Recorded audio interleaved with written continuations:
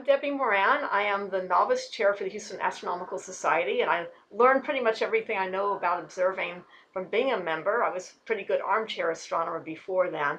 And we give lots of talks, and there's an awful lot of lingo that happens that's very specialized to amateur astronomy. And I finally decided to just do a talk that's like a glossary, just all the weird terms you'll hear thrown about. So instead of learning a lot about one subject, we're going to learn a little about a lot of subjects tonight. And I call this Learn the Lingo Astronomy A to Z, but I do have it categorized to help you remember things. So we'll talk about terms in certain areas of astronomy, and then we'll go back to the beginning of the alphabet for the next kinds of terms that we're going to learn. And I'm also going to try to make it a little bit fun for you. So I'm going to share my screen. Okay, so I call this Astronomy A to Z, Learn the Lingo. And I'm going to actually start with the two, kind of toward the end of the alphabet, because I think these are two of the most important terms that amateur astronomers need to know when you're out observing, and they are seeing and transparency. Your first concern actually would be, is it cloudy or not? But as far as whether to observe and whether it's a good night of observing, what you're concerned about are seeing and transparency. If you have both that are excellent, then you have a really superb night under the sky. So what are those? Well, seeing refers to the steadiness of the atmosphere. So if we have bad seeing, it's a little bit like looking through a planet, or it's a little bit like looking at a penny in a swimming pool, and the currents within the swimming pool or the water are making it shimmer. The atmosphere will do the same thing. And when you're looking through a telescope, especially a large aperture telescope, that shimmering in the atmosphere from, say, something like a cold frontal passage or wind will blur the image. When you have very good seeing, then the image stabilizes, the air is very still, and you can see much more clearly. Houston, with all of its heat and humidity like tonight, is actually a very good place for good seeing. Florida is the same. When we have these temperature inversions and it's hot and humid and the air is still and you feel like you can hardly breathe, we often have excellent seeing with a very stable atmosphere. Good seeing as far as the weather goes would come maybe with a temperature inversion. When the warmer air is on top of the cooler air, it's a much more stable situation when warmer air overlays cooler air. When warmer air is underneath cooler air, it's constantly trying to rise through that cool air. This is the kind of thing that happens when a cold front comes and you have cool air on top of the existing warm air, and that causes very bad seeing. So if it's planets you want to look at, or the moon, this is what's most affected would be solar system objects. You may not want to look at those right after a cold front passes. Now, transparency is how clear the air is, and sometimes these work against each other. When a cold front passes and blows out all the gunk in the air, we actually have excellent transparency. And transparency is especially important when you're looking at deep sky objects, so objects beyond our solar system like nebulae and galaxies, either objects within our galaxy or objects beyond our galaxy. Those are best when you have excellent transparency. The best of all worlds is to have both excellent seeing and excellent transparency. Then you have just an amazing night under the stars, but the weather doesn't often allow for both of those. When you become a serious observer, you will be asked to actually log the seeing and the transparency. So the seeing might be on a scale of 1 to 5, and the transparency on a scale of 1 to 10, with the high numbers being the very, very best. Now, averted vision this also refers to condition. Averted vision has also to do with seeing well in a telescope, and that is a phenomenon that your eye is most sensitive to light, actually a little bit off center. So if you look directly at an object, you don't see it quite as brightly as if you look slightly away from it and the image of that object is hitting a little bit off center at the back of your retina. So we encourage new astronomers, when they're looking at something that's nebulous and might have some faint areas, to move their eye around away from looking directly at the object, and sometimes it will jump out at you. This is called averted vision. You also need to know the teasing types of terms, which are perverted vision or averted imagination. When you tell someone that you see all this details in a galaxy and they look in there, they don't see it at all, they will accuse you of having averted imagination or perverted vision. So let's talk about the terms for finding your way in the sky, navigating the sky. Altitude and azimuth are two terms you need to know. So altitude is how high up from the horizon an object is, and directly overhead is 90 degrees. You're looking at kind of a half of a sphere when you look up at the sky. Directly overhead is 90 degrees. Right on the horizon is 0 degrees. And this is also important because when you're choosing what object to look at, you often want something that's high in altitude at the time because you're looking through a lot less atmosphere, and that goes back to the seeing. The seeing is better higher up in the sky than it is lower on the horizon because there's a lot less atmosphere to be vibrating. And azimuth is a compass direction, so west, east, north, northwest.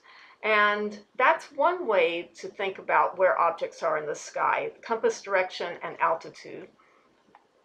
The meridian and the zenith. So the zenith is the point directly overhead at your location, and the meridian would be a line drawn from north to south that intersects the zenith.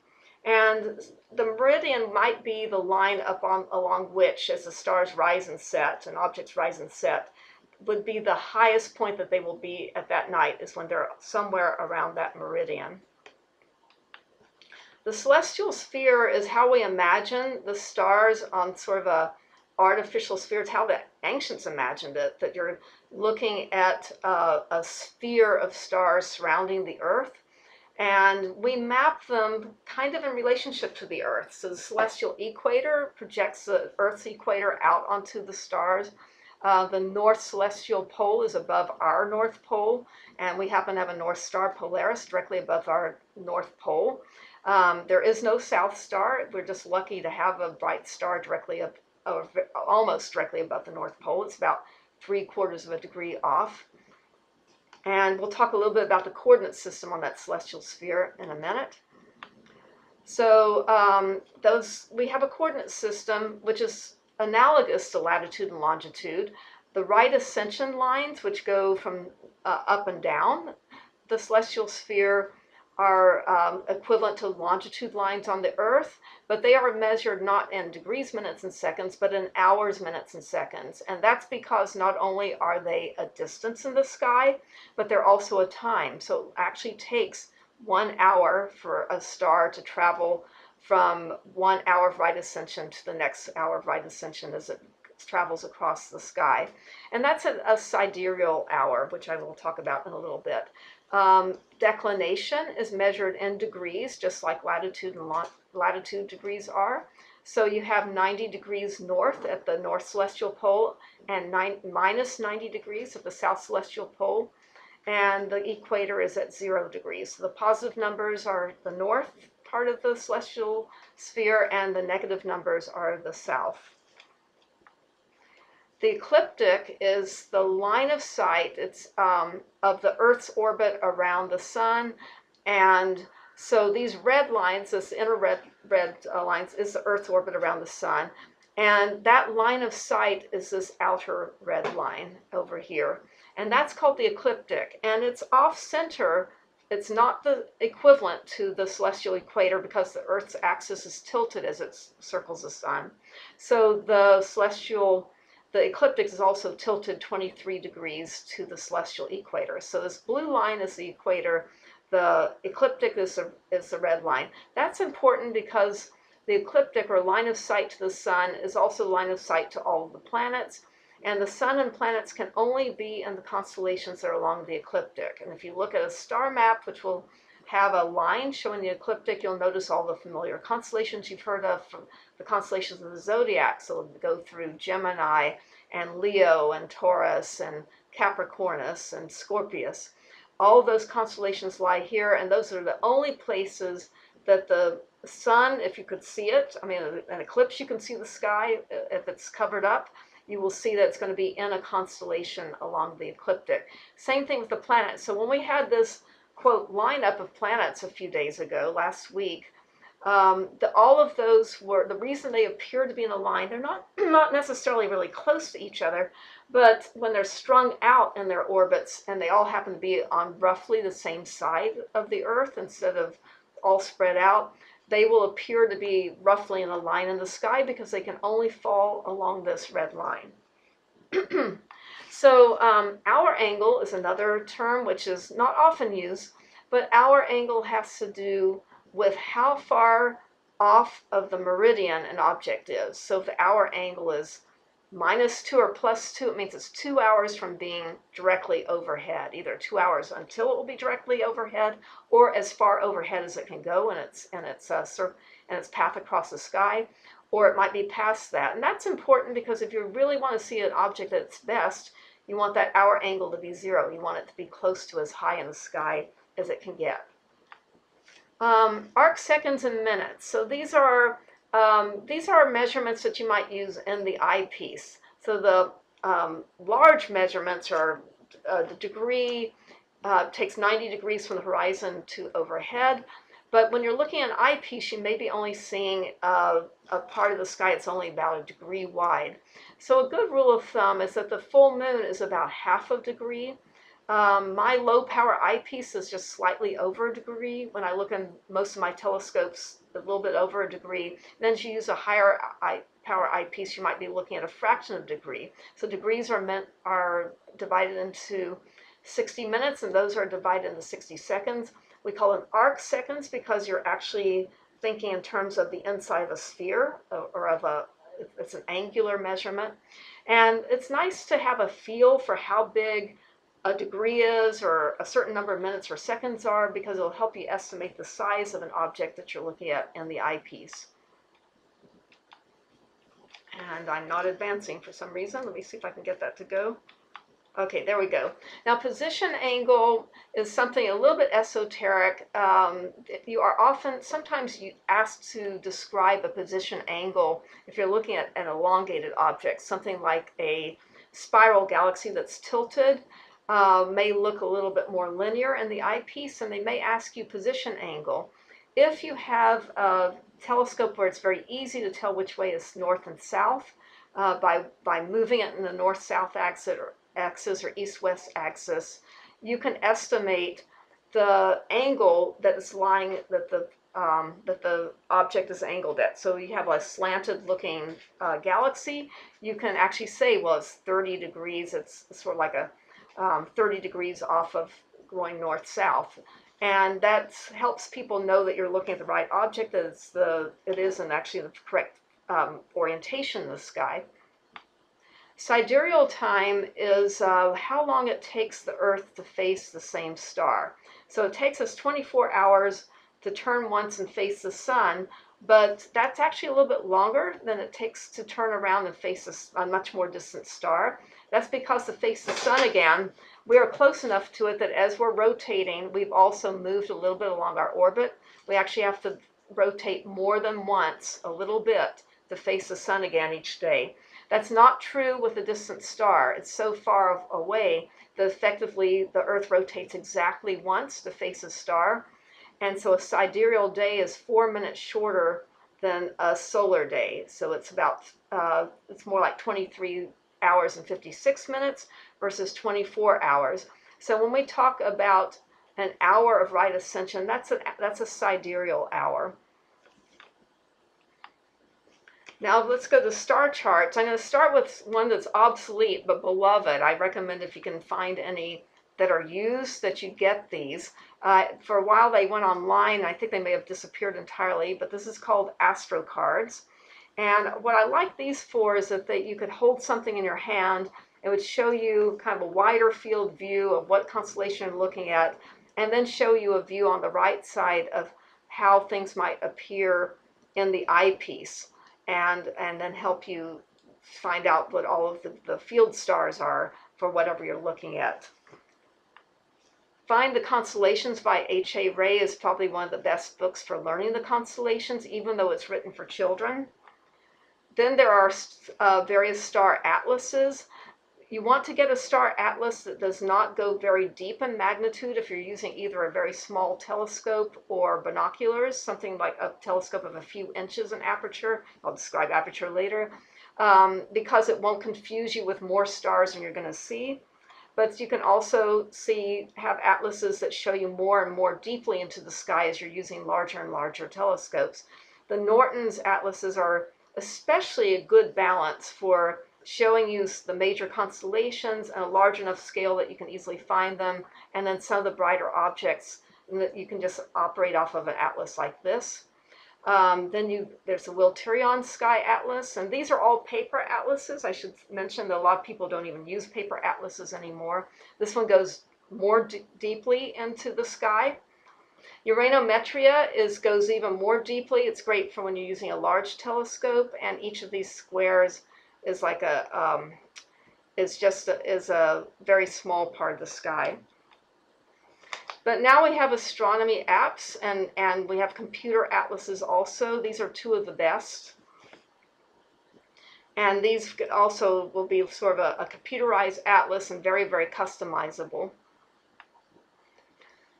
Now let's talk about precession, which also applies to atlases and explains why they need to change every 50 years or so. So the Earth's axis is not static. It's tilted 23 degrees, but it also precesses, so it wobbles like a top or like a gyroscope, although very, very slowly. It takes about 26,000 years to go one revolution. And then on top of that, there's a little wiggle within that spin due to the moon's gravity acting upon the Earth. And what that means effectively is that the whole grid, the way we plot the stars, shifts gradually, enough that every 50 years we need to publish new atlases. I believe with computerized atlases that's starting to happen more real time, but your coordinates will actually be off. Your right ascension and declination numbers will be off significantly enough 50 years later to need a new atlas. So we have what we call epochs. So I started out in astronomy with the Norton Atlas on the left, which is the Epoch 1950 Atlas, and about 20 years ahead of time they published the 2000. This one they'll probably keep until about now, probably another 2 or 3 years, we will come out with maybe 10 years. Eventually we'll have the 2050 Epoch Atlases. So let's talk about telescopes now. A term is alt-az, which is short for altitude azimuth. We explained what altitude and azimuth were at the beginning of the talk. So a very simple telescope like the one on the left, which is a Dobsonian design, just goes up and down in altitude and side to side in azimuth.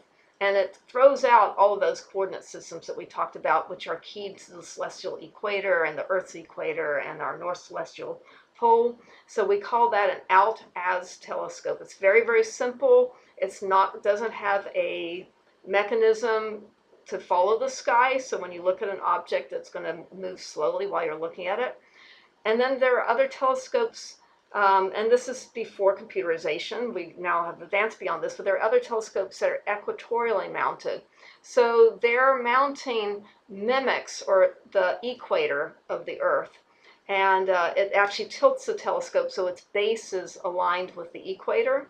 And that allows the telescope to turn on a single turntable or on a single axis to follow the motion of a star. If it's just mounted on the ground, that only works at the North Pole and the South Pole, and then you just turn the telescope. But any place else on Earth, you have to move the telescope up and down also.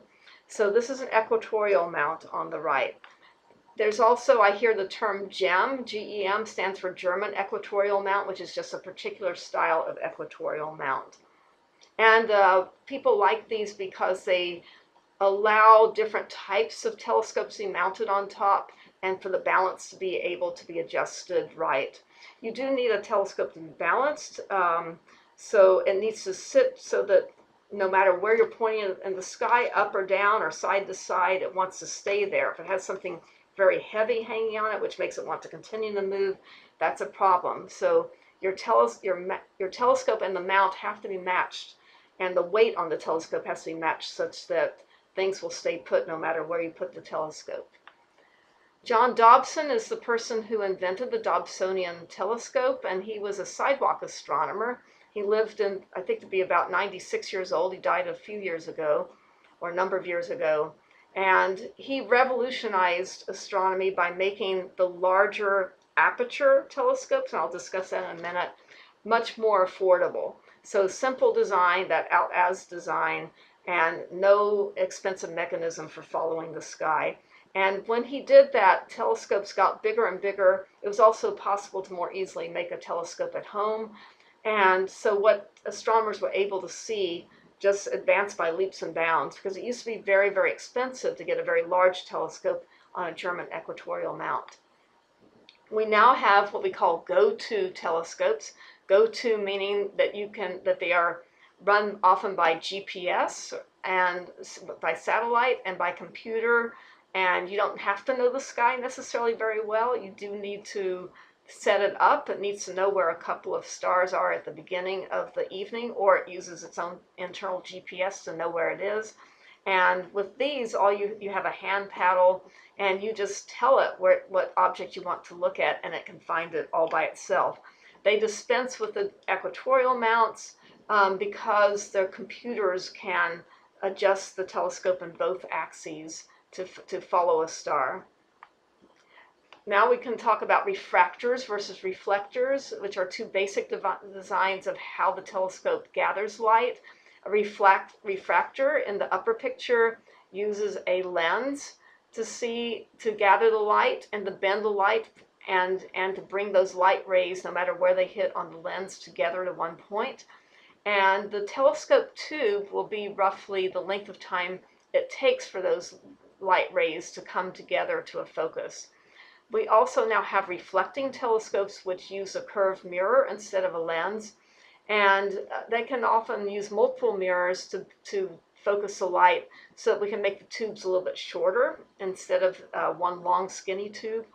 And so in this case we have a primary mirror this is a Newtonian telescope down here, that the light first hits, and then a secondary mirror that reflects it out toward an eyepiece on the side. And there are many other designs that use mirrors.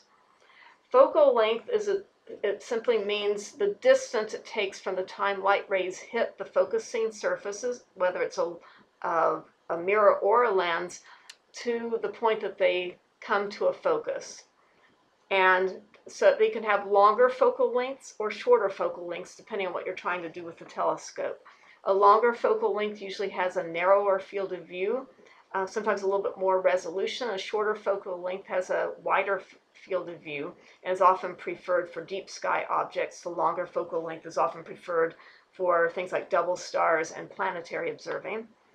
The focal ratio is the ratio between what we call the aperture or the diameter of the mirror or the lens, and that's divided by the focal length. So a focal ratio tells you a lot about how long the focal length is compared to the width of the diameter of your light gathering surface.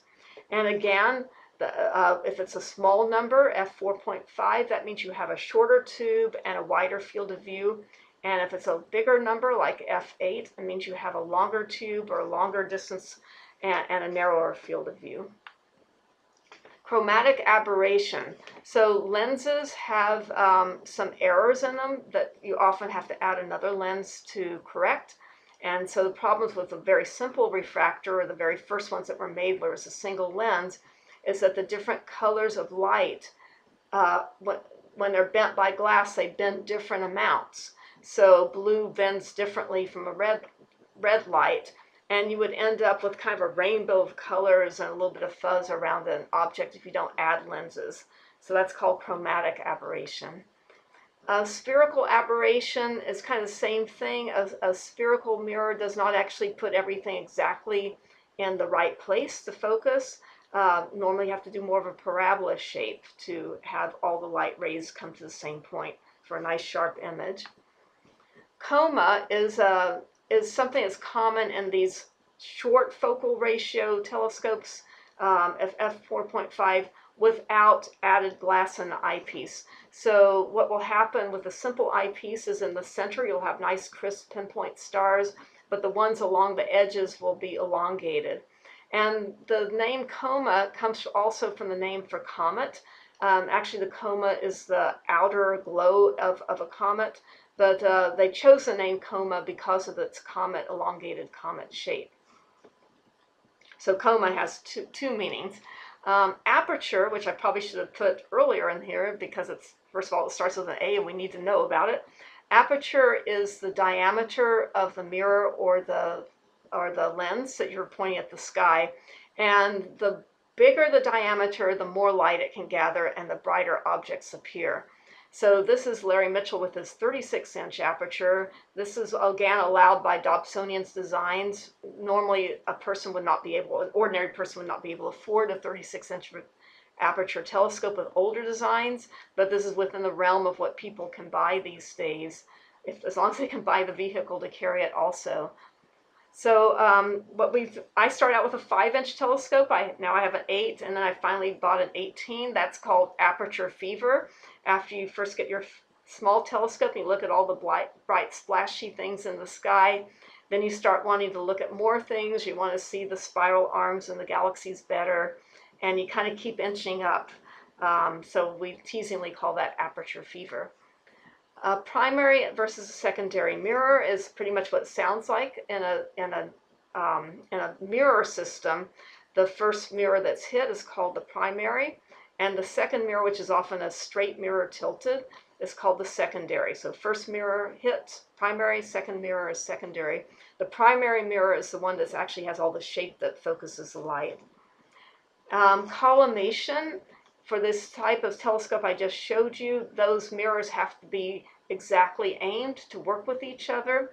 And if they're not, there are little adjustments on those mirrors. So when you collimate a telescope, the way to tell whether it's collimated or whether you have good collimation is you take a star. These concentric rings are actually a star, and you take your focus knob and you defocus it greatly. And if the concentric rings look very concentric, then you have a well collimated telescope. If they look like the picture on the right, it's not collimated, and there are little screws or thumb screws on your mirrors so you can move them, and there are tools to do that to bring your telescope back into collimation. This is most important in Newtonian telescopes, which is similar to that Dobsonian design I showed you, and the primary versus secondary mirror design I showed you.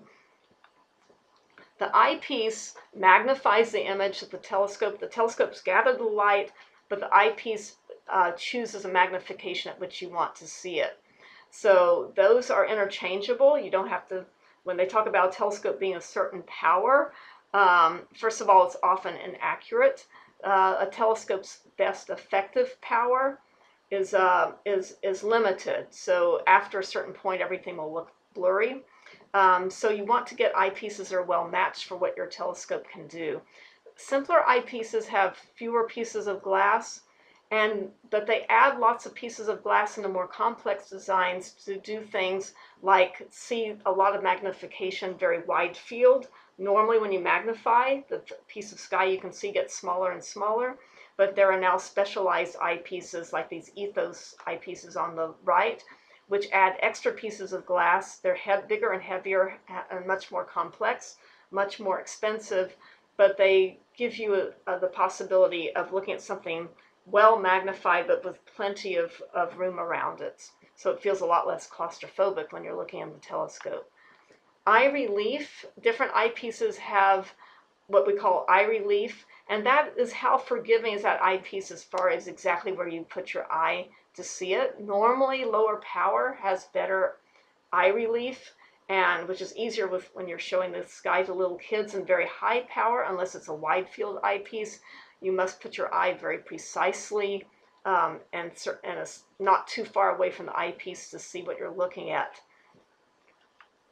Exit pupil is how wide that shaft of light is that exits the eyepiece. And so often people, if you buy a telescope and eyepieces, they will help you there's no point in getting an eyepiece where the shaft of light that comes out is actually wider than your pupil. And as you get older, the ability of your pupil to expand, and when you're dark adapted, shrinks down. So 7 millimeters is kind of a nice average diameter of a pupil. It can get up to maybe 9 if you're a younger person. And so the exit pupil is that. And again, as you can see, if you don't have your eye in exactly the right place, if you have a very negative, very skinny exit pupil, like on the left of that picture, then you're not going to see the object. You have to be very well, precisely placed. Filters can be either colored for observing planets to bring out different details in the planets, or they can be what we call neutral density to look at the moon, which is basically like putting sunglasses on your eyepiece. If you're looking close to the full moon, it can be awfully bright. There are also other filters such as the O3, which stands for oxygen 3 filter, which is great for planetary nebulae. It filters the oxygen lines in the spectrum. Or we have light pollution filters or other filters which what they do is they basically darken the background sky. So in a somewhat light polluted sky, the deep sky objects have better contrast. The hydrogen alpha filter is specialized for solar telescopes. And so what it does is it brings out only a couple of lines of hydrogen alpha lines, and you're able to see all sorts of details that you would not normally be able to see on the sun. So you can see what we call the granulation of which are all these little kind of grains of sand on the sun, are each individual columns of heated plasma coming up and then falling back down from the surface of the sun. You can see the prominences and flares, solar flares on the edge of the sun. And the sunspots, instead of being dark, are these kind of light disturbed areas. Every telescope has a finder, and the finder telescope is like either a small magnifying finder, which is about the equivalent of magnification you might have using binoculars on the sky, or some of them just don't magnify at all, but sort of put a target on the sky. And if you're a new astronomer, one of the first difficulties people have or sometimes don't know is that finder needs to be exactly aligned with your telescope. And there's a way to do that. Sometimes it's easier to do during the daytime, and we have a whole talk about how to set up your telescope that's on our website called, I think it's basically how to set up for night observing or how to set up your telescope. And we tell you exactly how to align the finder. The most frustrating thing is if you see something in the finder and then it's not in your telescope and you're wondering what's wrong, it's often because they're just not aimed at exactly the same spot. And there's ways to adjust that. This is the well-known TELRAD, which is a very simple, easy-to-use finder. You have to have very good kind of spatial relations ability, because you're basically just looking at a piece of the sky. I find a lot of objects just by creating a shape of a triangle with 2 bright stars I can see, and what the object I'm looking at, where is it in relationship to those 2 bright stars. I aim my TELRAD at it and use a wide field eyepiece and hope that it's in there to find it. And that works surprisingly well with a lot of bright objects. The focuser is a mechanism that's a circular knob, sometimes different shapes on different telescopes, but here it is. This gold and this black are the 2 focusers. The gold one is a fine focuser, meaning that it just focuses slightly. And the black one is a focuser. When you use them, if you're a new astronomer, when you wiggle that knob, you'll notice that the eyepiece, which is here on the right, will move up and down. So telescopes can actually be focused for your personal vision. If you wear glasses and you want to take your glasses off, you can look in your telescope and focus it for you. If you don't have very good vision, it won't be very good for anyone else you're showing, and you'll have to show them how to focus. But once you find an object, you also need to be sure you know how to focus it by using those fine-tuned knobs. Schmidt-Cassegrain telescope is a different design, which uses, actually it feeds the light through 3 times. So it hits a mirror on the bottom. It hits actually there's 3 surfaces. It hits a corrector plate first, which is this outer piece of glass. And we call it a corrector plate because it slightly alters the rays of light to work with the other two mirrors in the telescope. Then it hits a mirror at the bottom, then it gets partly focused, and it hits a smaller mirror here, which makes an obstruction in the telescope, and then it finally goes back down to the bottom. So this telescope can be only 1/3 the length that it takes to focus the light, and it's very compact and easy to take in a car. So the terms that go with that are, well, Schmidt-Cassegrain's corrector plate as opposed to a lens or a mirror, and also a visual back is something that screws into the bottom end of it, and that's what will hold your eyepieces. That's a way to connect the eyepieces or a camera or anything else that you're connecting to it. I added a little bit of astro imaging. We've gone beyond film photography now, which people used to do, and this is already becoming obsolete. This is a charge coupled device, but I wanted to bring it up because it completely changed the way we used imaging to collect light. So a charge coupled device has a receiving plate, which basically is a grid where it measures how many photons of light are hitting the surface and turns those into electrons, and basically counts those electrons and turns that into an image. We now have its successor called CMOS, complementary metal oxide semiconductor, which has the same basic operation but is much faster and also much less noisy. And I don't quite understand exactly how it works, but again, it's a very different mechanism from the way film used to make photographs. And it's now revolutionizing imaging. So I hope he's all right with it. I just stole this off of our Facebook page, or our private Facebook page for the Houston Astronomical Society. This is the kind of images now that amateur astronomers are able to do. And this usually involves taking many images over a long period of time. If I understand, I'm not an imager myself, often combining images, using a computer to process them, and the images that are coming out are absolutely spectacular now. Let's talk about seeing things. So first of all, what is an asterism versus a constellation? So we're back into the stars. A constellation is the features seen by a culture in the sky, and many cultures made up pictures in the sky, but the ones that professional observers use and which has now been standardized are the stories in the sky that the Greek and Roman astronomers or cultures came up with. And so within a constellation, though, there can sometimes be an asterism, so a very strong shape, which is not actually the entire constellation. So the Big Dipper, which is the most famous, is actually a piece of the Great Bear.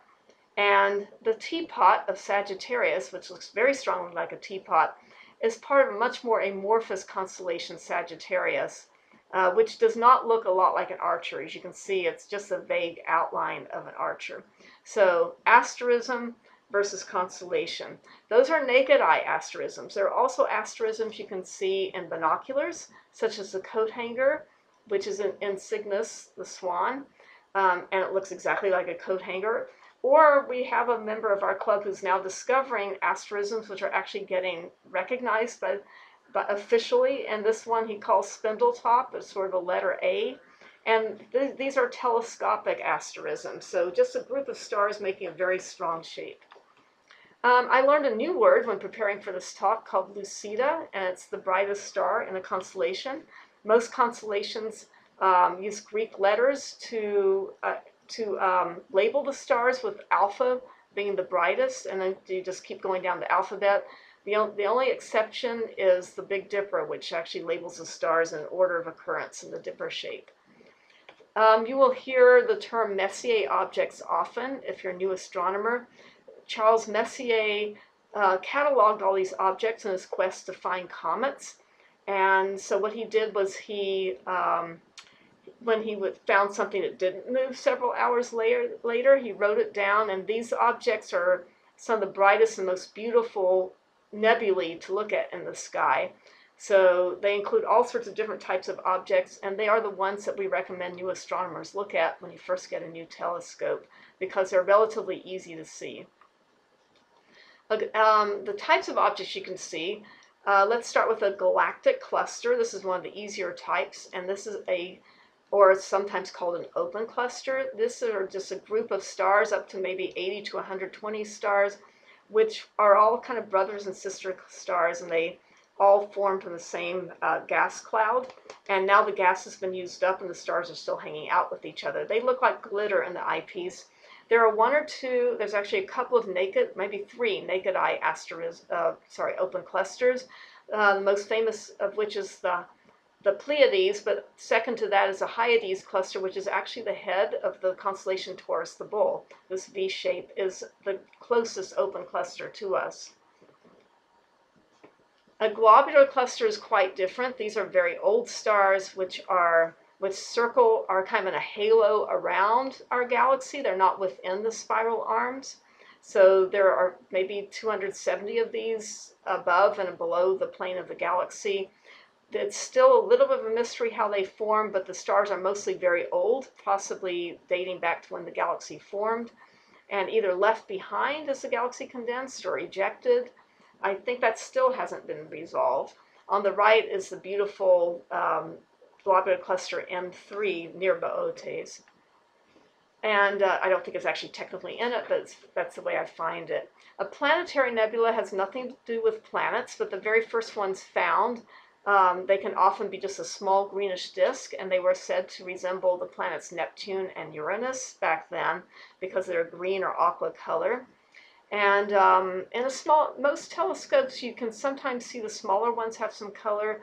Larger ones, this is a photograph of the Dumbbell Nebula M27, but visually you would see it as more of a whitish, ghostly white in an eyepiece.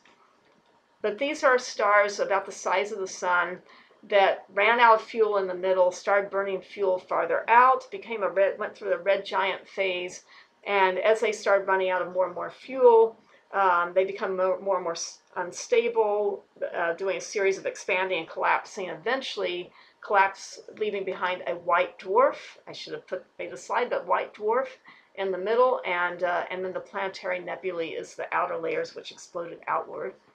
Of variable stars, and we have people who make an entire practice of watching only variable stars and measuring as they brighten and get faint. These are stars that change brightness periodically, and for a number of different reasons. Algol is the most famous naked eye variable. You can actually see it. You don't need a telescope to notice it's getting brighter and fainter. It's just one of the main stars in the constellation Perseus. And this is an eclipsing variable. So the reason it changes brightness is one star is going around another, and sometimes they combine brightness, and sometimes one blocks out the brightness of the other and it dims. Now we can talk about some solar system terms. The inner planets are the inner rocky planets going out to Mars, and the outer planets are the gas giants, and we've lost Pluto entirely, so we can say all the outer planets are gas giants. That's not to be confused with the inferior planets and the superior planets. The inferior planets are the ones inside Earth's orbit, closer to the sun, so just Mercury and Venus, and the superior planets are the ones outside Earth's orbit. And that has a number of implications. So for one thing, the inferior planets, Mercury and Venus, can have phases. And if you look at them in a telescope, they will have phases because they are the only planets that we can see their backsides or their nighttime sides as they go around the sun. And what this means is when Venus is especially bright, it's actually becoming a very large crescent. And when it's fainter, it's actually becoming a much smaller disk because it's farther away from us. And the same thing with Mercury, which never gets terribly bright. The inner planets can also, from our point of view, transit the sun. And this is a big event. They're rare. We've seen the last transit of Venus in our lifetime. I'm afraid there's no more chances for most of us who are alive now. The next transit of Mercury is November 12th and 13th, 2032. We had one in 2019. So those are kind of fun because it'll take several hours to see the planet transit go across the sun. And you see a black dot just moving across. Conjunctions, here's a number of terms which describe our relative, a planet relative to us and the relative position to us in the sun. So starting with conjunctions. Conjunctions are a planet that's in line of sight between Earth and the sun.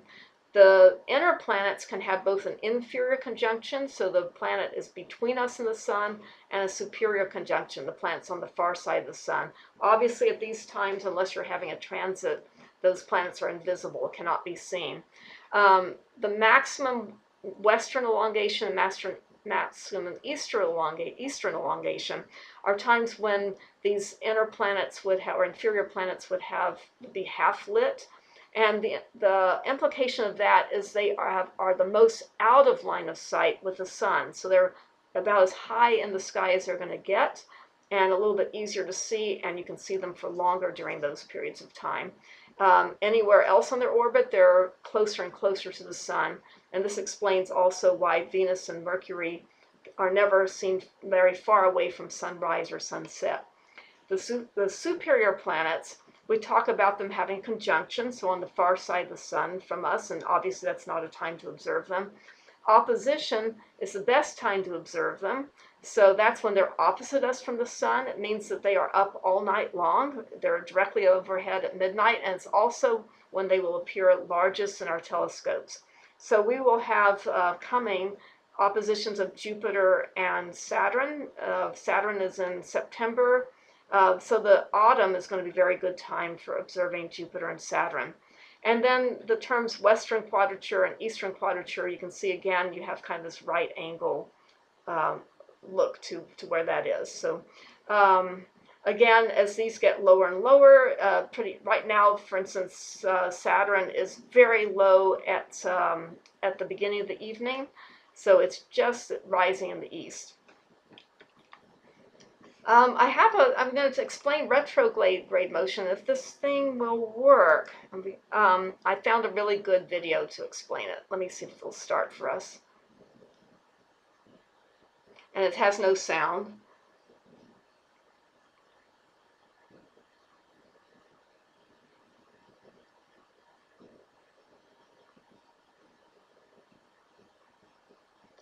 So about every 18 months to 2 years is really the best time to look at Mars. They're not stopping it at opposition. Opposition, we would be very close to each other.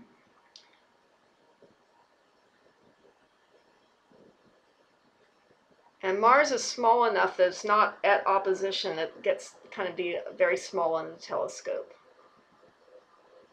But every once in a while, since we move faster than the outer planets, we pass them up. And what happens is that as we pass them, the path of the planet appears to go backwards in the sky for a period of time. And that's called retrograde motion. And then we kind of start, that resolves itself, and it appears to be moving against the stars the way it normally would. Now it's going to show what it looks like in the sky. And this is obviously dates back to 2009, 2010.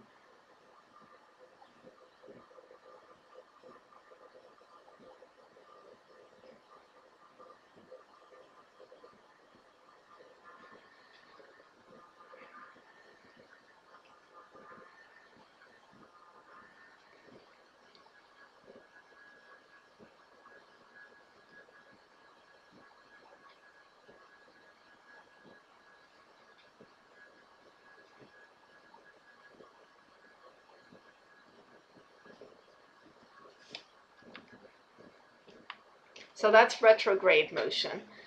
Planetary conjunction is when two planets just happen to be close together in line of sight. And we had a beautiful one at Texas Star Party just in this past May of Venus and Jupiter.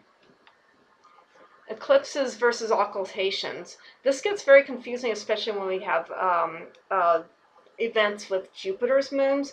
An eclipse is when a shadow falls on top on an object. An occultation is when when one object appears to pass in front of another object. Both of them are a lot of fun to observe. I liked both eclipses and occultations because you also perceive motion in the sky at those times. And this is an old slide, but we did have a more recent total lunar eclipse. These are organizations you might want to get to know. The Astronomical League, which any member of the Houston Astronomical Society is automatically a member of, and it's one of its best benefits is that it has lots of observing programs. If you're interested in observing planets in detail, you want to join ALPO, Association of Lunar and Planetary Observers, AAVSO for if you're a variable star observer. IOTA is for people who like to time occultations, and the International Dark Sky Association is for people like me who like to fight light pollution. Light pollution is the term for light that's pointed upward, which disturbs the sky and does us very little good here on the ground. And it works like a pollutant. It both obscures the sky and also disturbs health. The solution is warm light pointed downward. This is Flagstaff, Arizona. You see just fine on the ground, and only 6 miles away they have a very starry sky at Lowell Observatory, because everybody does that. Every man, woman, child, business, home points its light downwards and uses a warmer color. There's some websites here which I can leave on for just a minute if you want to take a screenshot. I love time and date for animations of eclipses at your location, and also for finding out what time sunrise and sunset or moonrise and moonset is at your location. Anyway, these are great general astronomy sites.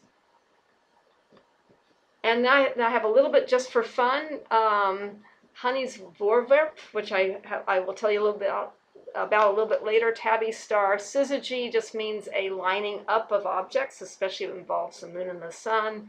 Quasars are amazing objects which are incredibly bright for their size, maybe even the backside of black holes, who knows, but incredibly energetic objects, very, very distant in the sky. They are sometimes gamma ray bursters, which are some of the most energetic types of explosions in the universe, and they may be either collisions of neutron stars or incredibly energetic supernovas. And if one were pointed at the Earth, it would probably cause a mass extinction. They've only been seen a few times in distant galaxies. And Ain't No object is a nod to Barbara Wilson and Larry Mitchell, who came up with. They're very dedicated visual observers, and they decided, with larger aperture telescopes, they decided rather than using them to see big splashy objects as big and bright as possible, let's see if we can see objects that used to be out of reach of the amateur astronomer. So Ain't No was sometimes ones that they just thought, well, there's ain't no way you'll see it. This is Tabby star, which is an incredibly fluctuating in brightness star, and it might be due to debris from other comets. And this is Honey's Voorwerp, which this is a woman who was doing the Galaxy Zoo citizen science, and they were supposed to be cataloging galaxies, and she came across one she didn't know how to catalog. It had this strange material outside the galaxy that was glowing kind of greenish blue, and it's been studied. Now they think that what happened, it might have been even in the past, but a very energetic black hole, which as things fall into it, it emits energy very strongly in a certain direction, might have happened to have run into a pocket of gas and ionized it. And I did find out how to pronounce it from Honey herself. Hello people on the internet, I'm Honey van Akel, and I discovered a new class of object in space which is called Honey's Voorwerp. And I've had the idea for this video on how to pronounce the Dutch word voorwerp for a while now actually, when I still thought that the English speaking world might need it, but truth is, they don't. You don't. So this is basically for all those Dutch people out there who keep commenting everywhere that the English lots are getting it wrong. And for those English lots who are wondering what my opinion is on the matter. So first of all, what is a voorwerp, besides this mysterious cloud in space? In Dutch it's used for an object which you can touch, usually as it's not very big. These items on my desk are all good examples. Thing, or the Dutch word ding, would be a good synonym, and so would the Dutch word object, although that's usually used for bigger objects. Why isn't your discovery called object then? Frequently asked question number 2. The answer is that when I discovered it, nobody knew what it was, and an English guy on a forum gave it this pet name. He translated the English word object and got voorwerp. The name stuck even on the official papers, which I still think is funny. So how to pronounce it then? You've heard me say it a couple of times now, and in presentations I do worldwide, I do use the more English accent way of saying it, than I would when speaking Dutch. It got the pet name Honey's Voorwerp. Honey's Voorwerp, and they started calling it Honey's Voorwerp. So if you ask me, voorwerp is fine really, but to be complete and for all the dependent Dutchies out there, I'll try to switch to the Dutch sound. Here goes. Voorwerp. Voorwerp.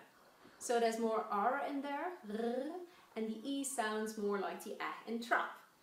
Some people say that the Dutch W sounds a bit more like the English V, but I'm not convinced about that. Voorwerp, voorwerp, voorwerp, voorwerp, voorwerp. While we're at it, yes, the plural of voorwerp in Dutch is voorwerpen. We do have the S endings for some words, just not for this one. Do I mind the English-speaking world saying voorwerps? On the contrary, and neither should any Dutch person out there, as we borrow and change words from other languages all the time. I mean, wifi? Seriously?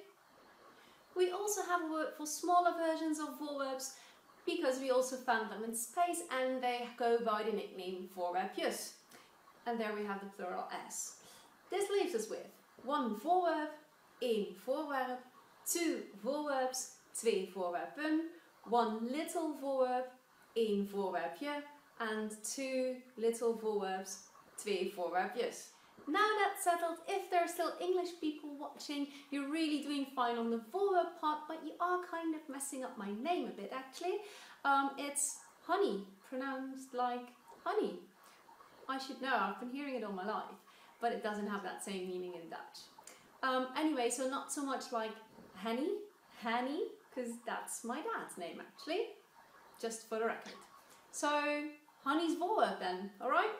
Thanks for watching.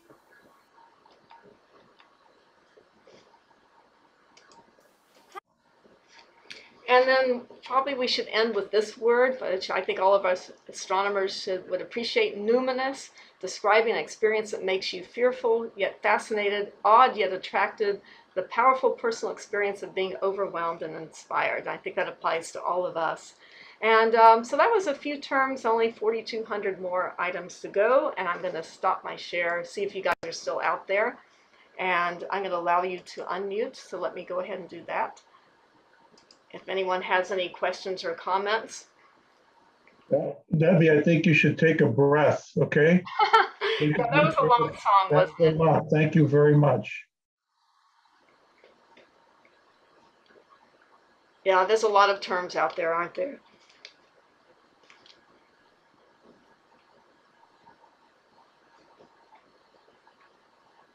Debbie. Yes? I'm a complete novice. Yes. This. I am not certain how I even found this thing. You found us, the club, or?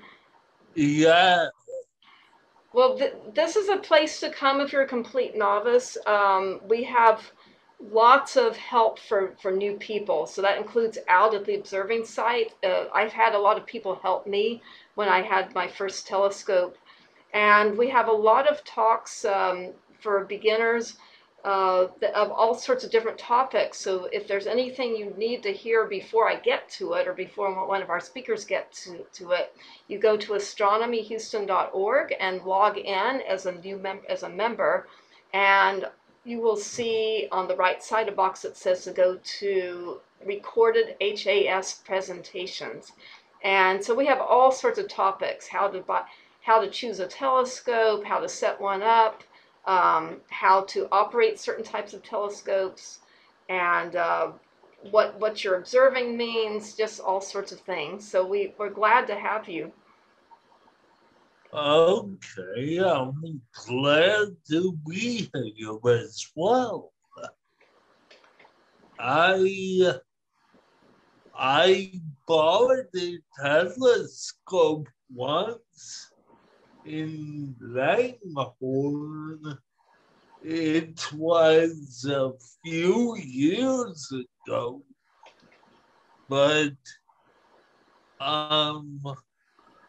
what kind should I buy if For I buy another one?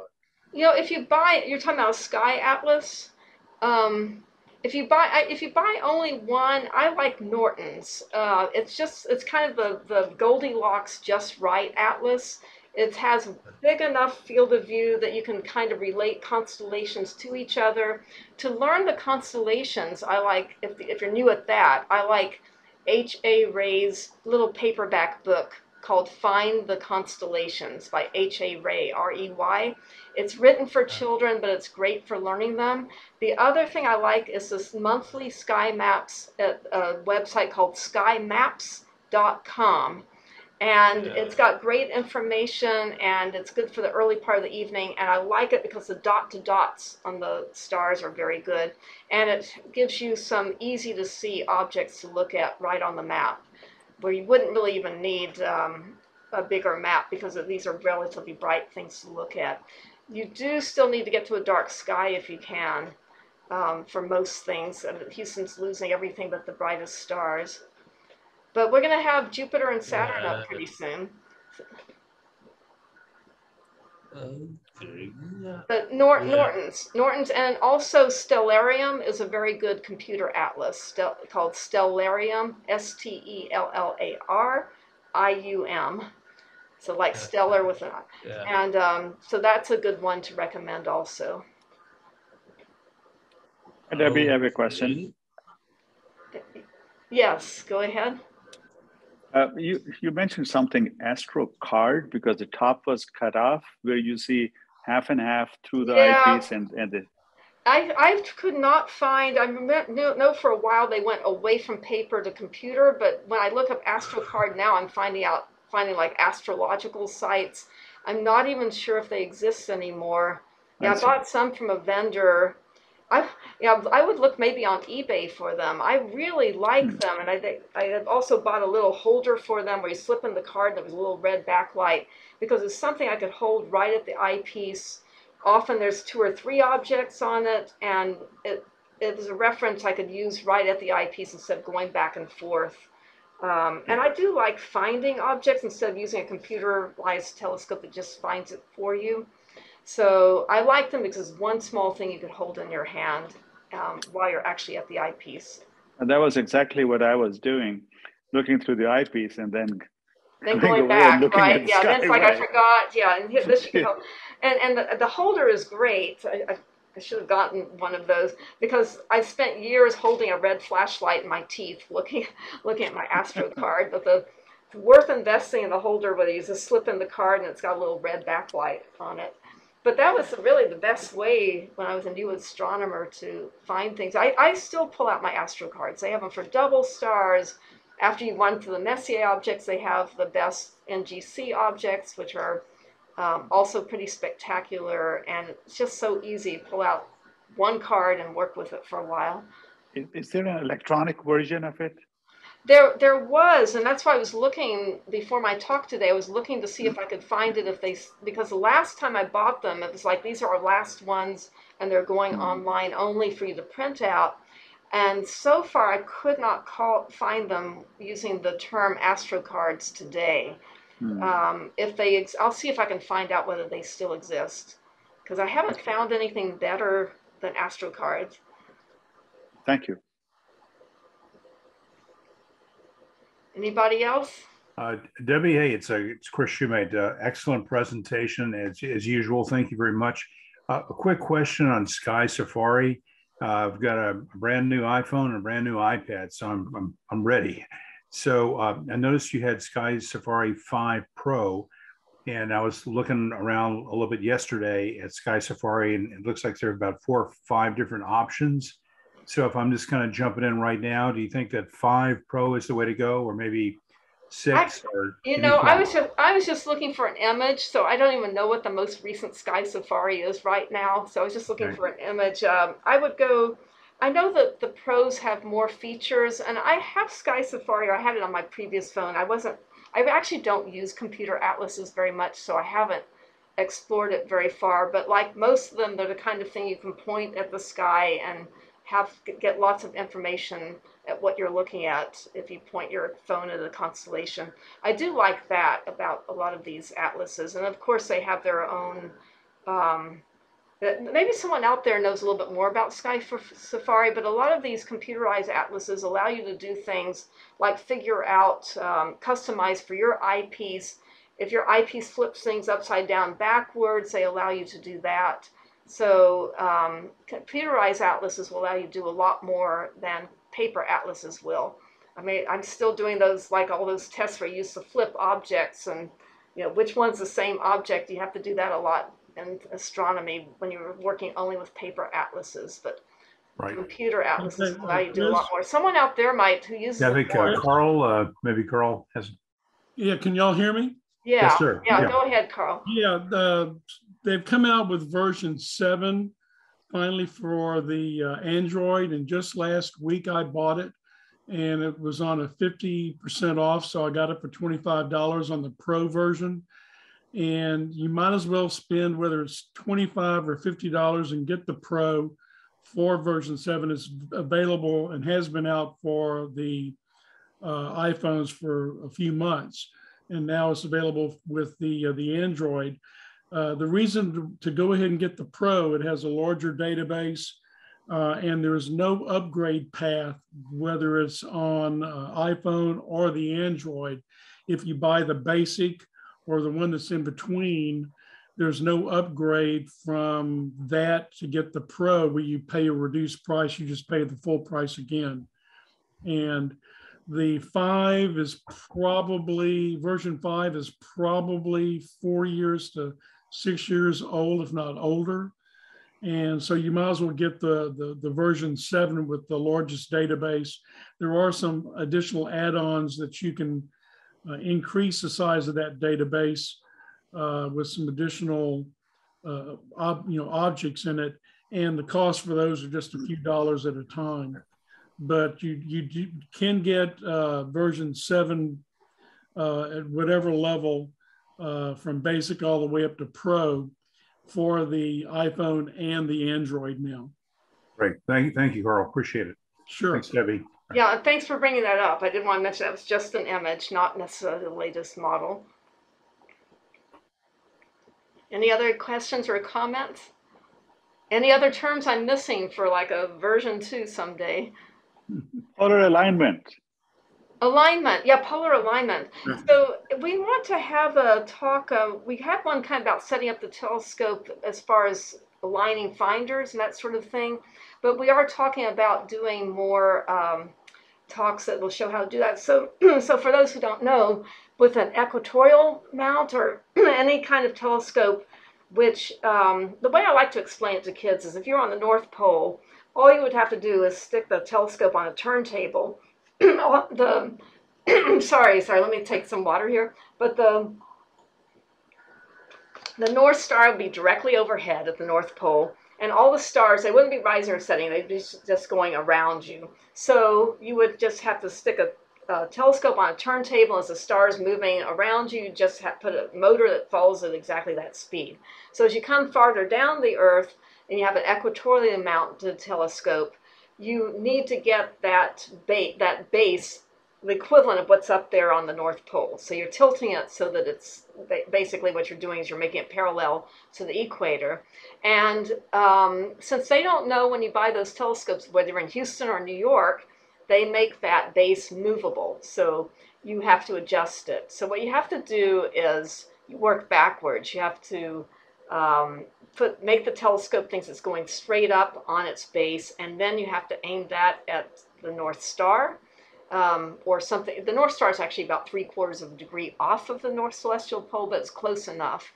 And so you make sure the base that the telescope is basing its motion on is parallel to the equator, and that when it thinks it's looking at 90 degrees up, it's actually looking at the North Star. Once you do that, then the telescope can use a single motor, basically on a turntable, and rotate it as if you were at the North Pole, except now instead of your table being level, it's tilted. So that's polar alignment. And again, it's very important to make any kind of equatorially mounted telescope follow the sky if it has, oh, I forgot the term clock drive. So clock drive is the mechanism that telescopes use to follow the star's path in the sky. So polar alignment and clock drive. And Debbie, in your discussion, you used the word obsolete, that the new go-to mounts for the limited amount of weight that they can support, but it makes these other mounts, I mean, obsolete. But isn't it just a different application? Yeah, I shouldn't say it makes them well, I remember when we talked about why you had the polar line, they said, well, it'd be so much more complicated to have the problem of driving a telescope on two different axes was a problem, but these use GPS I'm not quite sure what the actual drive is, how that works, how it actually moves the telescope to follow an object. But a lot of people, I don't actually like go-to telescopes because I don't like the setup you have to do, and I don't like having to type everything in when I can just take a Dobsonian and whip it over there. I can find, I mean, it's great, I guess, if you're doing a star party and it's pretty cloudy and you're working with the public, or you're looking for something quickly, you want to spend a lot more time writing down what you're looking at than finding it. But once I can find things, I can find them a lot faster with a Dobsonian than I can with a go-to, where I have to take the time to type in what I'm looking at, and then it slowly moves to the object. I'm like, I want to grab the telescope, just whip it over there. So there are pluses and minuses. I wouldn't say it makes the older ones obsolete, but it definitely, I think they're made a lot more. Usually you have to find an older telescope to get some of the older technology, or Dobsonian, those are widely available. Yeah, well, really, thanks for all your presentations. Oh, thank you. Thanks for being here, everybody. Yeah, I didn't know whether I need to do a version 2 someday, but I've done this once before several years ago, and I thought, this is really helpful just because of all these specialized terms. I remember learning these one at a time when I was a new astronomer.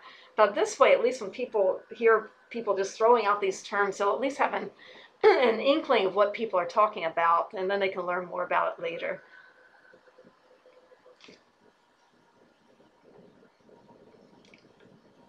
So if there's no more questions, I know this is kind of a long song, we'll hopefully see you next time. And I know there's a nice talk tomorrow by our member Larry Mitchell, the guy with the 36-inch telescope is especially good with sort of history of astronomy talks. He'll be excellent to listen to tomorrow night. Well, thank you very much. Okay, thanks, everybody. Thanks for being Excellent job. here. Thank you. And this will be available later on. See you guys later. Bye. All right, thanks. Bye. Bye.